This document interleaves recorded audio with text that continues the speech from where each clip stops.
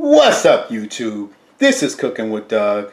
I'm back again with my Instant Pot Dutch oven. Beautiful cast iron.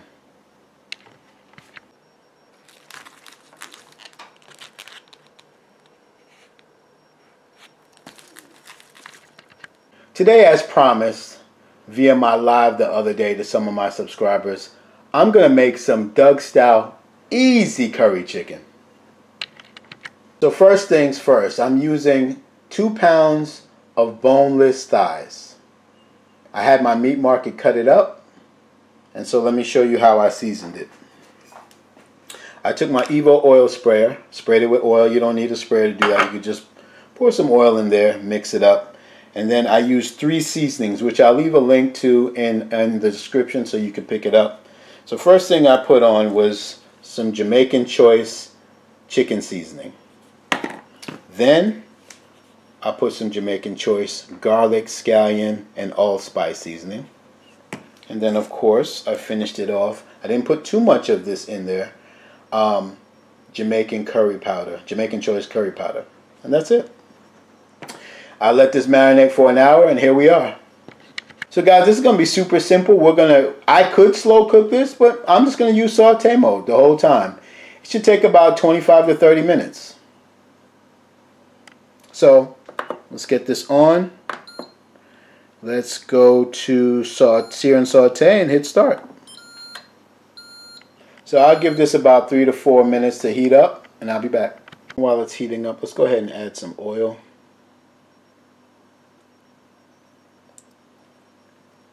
Go ahead and mix that around. I don't want to add too much, just enough to kind of cover the bottom. By the way, guys, we're going to add 1 potato to this as well, cut up into cubes. But that's a little later on. So you hear that sound? We're ready to rock and roll. Alright, let's take the cover off, guys.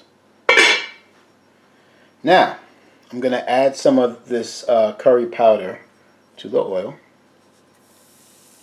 About that much. That's good enough. And we're going to just mix that around. Can you see? Yes. We're just going to cook this for a little bit. Now, if you didn't use all the seasonings that I use, this is where you would throw some onions in there, some scallions, maybe some allspice, some peppers. You could do that, but like I said, I'm making super easy curry chicken today, guys. So we are doing the bare minimum with maximum flavor. So we're gonna, ooh, look at that smell. So we're just gonna let this go for about another minute, and then we'll throw our chicken in. And what this is doing is just unlocking that curry flavor for our gravy, and as well as, you know, further cooking it. Now remember, the chicken thighs are going to render off its own juices in about 5 minutes. So we're not going to add too much liquid to this. So right now we want to brown it up a little bit.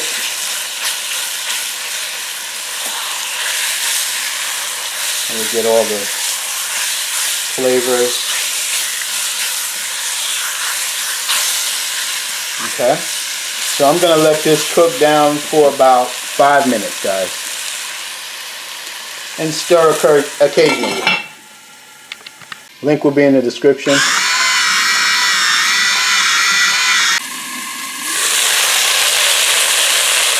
Alright. We are good. I could go ahead. I'm going to hit cancel for now. Turn it off. And now I'm going to put 1/4 cup of water in there. Kind of calm everything down.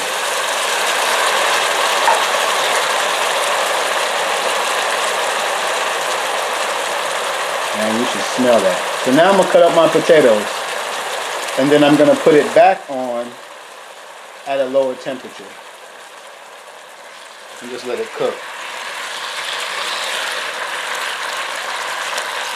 And remember, the thighs are going to render off its own liquid, so it'll be more liquid than this when it's all said and done, trust me.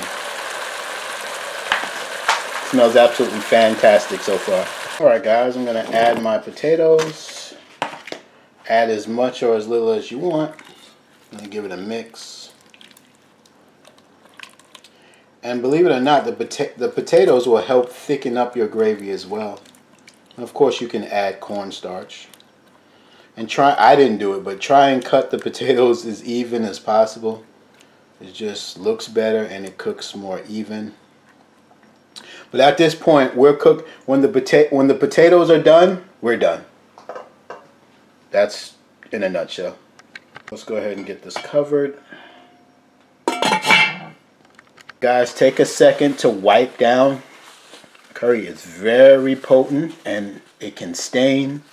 So let's take a second to wipe down at this point. Alright guys, I'm going to use a manual mode, which it has right here.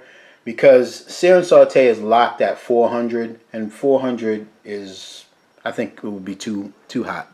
So we want more of a medium heat, which is more like a 300, 350. So now we're at 300 right there. I'm going to hit temp. I'm going to bump it to about, we'll do 325. And then time, yeah, we'll leave it at 30 minutes. It may take sooner. So we're going to hit start. And I'm gonna, stir it every 7-8 minutes. Of course I didn't show you, but I was making rice the whole time. And it's done in my rice cooker. So now I'm just gonna put some butter in there. If I can get it off. There we go. Just mix it around. It smells fantastic. That's absolutely perfect, guys. Alright guys, let's take a look and see. Looking good, smelling good. Let's give it a toss.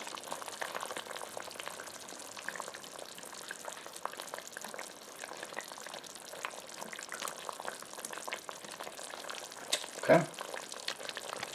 Alright guys, we are at the 10-minute mark. I'm going to hit cancel. We are done. I checked the potatoes about 2 minutes ago and they are fork tender. So we're done here. Smelling so good, guys. This could be you. Link will be in the description to this Instant Pot Dutch oven.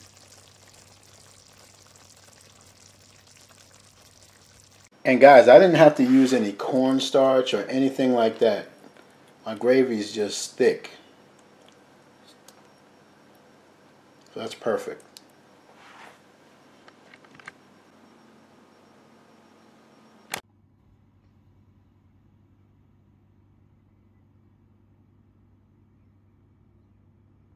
Shout out to my viewers and subscribers that hit the like button way before my video is even finished. I appreciate that. Alright guys, you saw the paper towel go up. That means it's time to eat. And I am starving.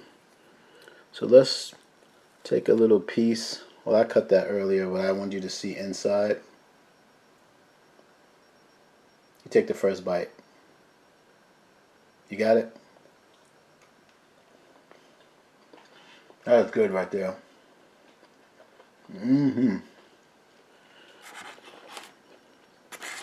That is so good.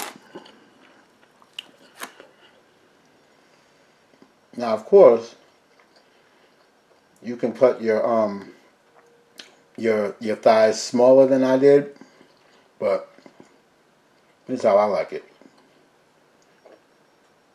Have it with some rice and potato. You got it? Now that's good. The potato makes it so good, guys. So you definitely don't want to skip that. Try and get a potato in there if you can. Get that piece.